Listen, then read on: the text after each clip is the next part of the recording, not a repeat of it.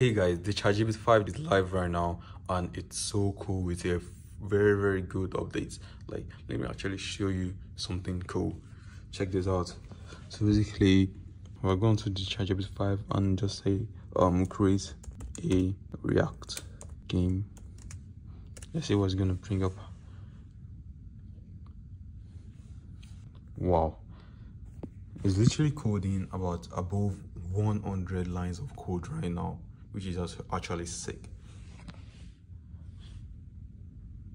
It's on 237 right now and it's still going. Okay, so I think it's done. So let's test it out. So we're gonna run the code.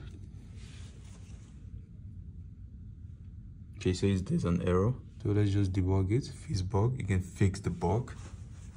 That's actually another cool fix. It's checking out. It's debugging it. You can see. Wow.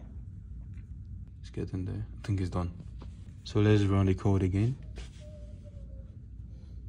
Whoa. Those varieties.